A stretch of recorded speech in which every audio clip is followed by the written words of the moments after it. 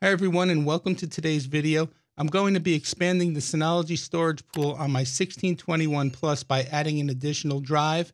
So if this is something you think you're interested in seeing, stick around. Okay, so we're going to refer to Synology's help document to guide us along. Now, it's really not hard to add a drive to a Synology NAS, but there are things in this document that you should consider before proceeding. And that said, it's not mentioned in this document, but make sure you do take a backup of all your data. Now, the process is pretty simple, but if something should go wrong with the array, at least you have a copy to restore from. Now, looking back at this document, we're going to work in DSM7, but if you have DSM6 and you plan on doing something like this, you can just click the drop down and select the steps for DSM 6.2. But we're going to stay with DSM7. And by the way, I'll put a link to this help document down in the video description. That said, let's get started. So to add drives to expand the storage pool capacity, drives can be added to storage pools in the following RAID configurations. Just a bunch of disks, RAID 5, RAID 6, RAID F1, and Synology Hybrid RAID consisting of at least 2 drives. As far as drive requirements, they say make sure the health status of the newly added drive is healthy. The allocation status of the newly added drive must be initialized or not initialized. RAID or SHR configuration must be created by drives of the same type. So they're showing you the supported drives here, and they're basically saying do not mix and match. Stay with the same drive type.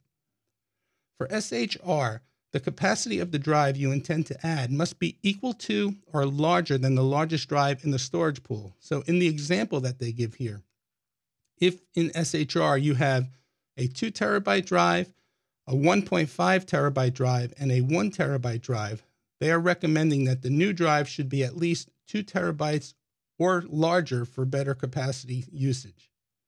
For RAID 5, 6, or RAID F1, the capacity of the drive you intend to use must be equal to or larger than the smallest drive in the storage pool. So in the example here, they're saying if you're running a RAID 5, a RAID 6, or an F1 storage pool of 3 drives consisting of 2 terabytes, 1.5 terabyte, and 1 terabyte, then the capacity of the new drive must be at least 1 terabyte.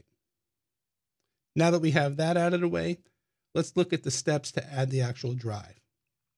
It says here, power off your Synology NAS. Now, if your NAS supports hot swapping, then you can skip this step. If not, make sure you power it off before adding the new drive, then turn it back on. But in my case, with the 1621 Plus, it does support hot swapping, so I'm just going to leave the unit running and add the new drive. Once we do that, it says go to Storage Manager, and then you want to click on Add Drive. So I'll show you all that once we go through the process. Finally, to expand the volume size, once the storage pool contains sufficient capacity, the size of its corresponding volume can be expanded either automatically or manually, depending on the storage pool type. So for a single storage pool, a single volume storage pool, which is what we're dealing with today, it says the volume size will be expanded automatically once the storage pool capacity has been expanded, and then it refers us back up to these instructions here. So that said, let's get started with the actual process. Okay, so we're looking at my Synology 1621 Plus, and I'm in the Storage Manager in the Overview tab, and you can see the system status is healthy. Looking down at the unit itself, the Synology 1621 Plus is a 6-bay unit.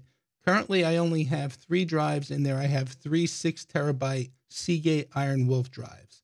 I'm going to be adding a 4th Seagate 6 terabyte Iron Wolf drive. Now that said, let's take a look at the storage pool. And you can see the storage pool is healthy. And here are the first 3 drives. Here are the 6 terabyte drives that I mentioned a few minutes ago. If we look at the hard drives themselves, you can see that drive 1, drive 2, and drive 3 have a status of normal, and that's exactly what you want. So that said, what I'm going to do now is go ahead and add the 4th drive to the Synology 1621, and then we'll come back and we'll see what changes here on the screen. Okay, so now that the drive has been physically inserted into the 1621 Plus, you can see it shows up here with the status of not initialized. So according to the directions in the Synology Help document, the next thing we have to do is go to the storage page, select the storage pool that you want to expand, click the upper right icon, which are these horizontal dots. So let's take a look at that. But before we do, let's just jump up to the overview page. I do want to show you one other thing. Before, when I showed you the Synology NAS here with only the 3 drives installed, now you can see that there is a 4th drive. It's outlined in green, but it's not solid green, and that's because the drive at this point is not initialized. So according to the directions, we're gonna go to the storage pool, and we're gonna come over here and click on these 3 horizontal dots, and the drop-down menu gives you several options. We can add the drive, which is what we're going to do, but here we can also change the RAID type if we want, replace the drive, remove the drive, and then we can go into some of the settings. But before we click on Add Drive here, according to the actual help document, I do want to show you one other area you can do this from as well. If you click on the hard drive tab and you select drive number 4, you can click on Manage Available Drives as well. And you get basically the same options here, but we're just going to go ahead and follow the steps in the help document. So let's click back on Storage Pool. Let's come over to the top 3 horizontal dots, and we're going to click on Add a Drive, and it's going to walk us through the wizard. So drive 4 is the drive that we want, so we're going to select that, and we're going to go here, and we're going to click on Next. Now you notice it says the estimated capacity once the expansion is done becomes 16.4 terabytes. So we're going to click on Next. Expand volume by using unallocated capacity. The operation will expand the storage pool capacity and result in unallocated space.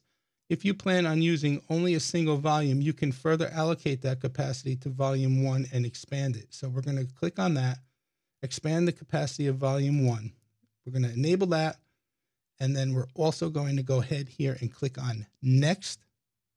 It's just confirming all of the settings, and we're going to go ahead and say Apply. When we get a warning, all of the data on the newly added drive will be erased. Are you sure you want to continue? And we're going to click on OK.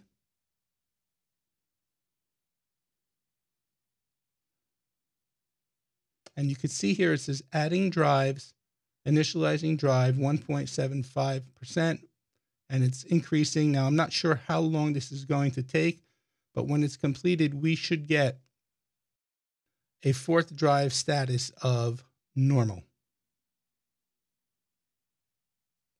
Okay, so initializing the drive took less than a minute, and you can see here drive 4 now has a status of normal. However, if we look up at under storage pool 1 here, it says adding the drive, and what it's doing now is the actual expansion process, and it says it has 1 day and 7 hours left, and time is going to fluctuate. So, but at the end of this time period, we should have a full expanded capacity of about 16 terabytes. So that said, I do want to mention one other thing. I'm going to click on Global Settings, and I just want to show you that you should really set this setting here to lower the impact on overall system performance. It's the recommended setting. It's usually set by default, but just check that before you do a procedure like this. Basically, while the NAS is adding the drive, it still allows you, it takes longer with this feature enabled, but it allows you to lower the overall impact on the system so that you can continue to use the NAS. So there's a quick look at how to expand the storage pool on your Synology device by adding an additional drive. Now, as I said earlier in the video, if you plan on doing this, be sure to take a backup of your data. That said, if you liked the video, please go ahead and give it a thumbs up. Be sure to check out some of the other videos that I list here up above. Please remember to subscribe, like, and share this video. And I want to thank you, as I do in every video, for using my Amazon affiliate links. I know they don't change your price, but they do help out the channel.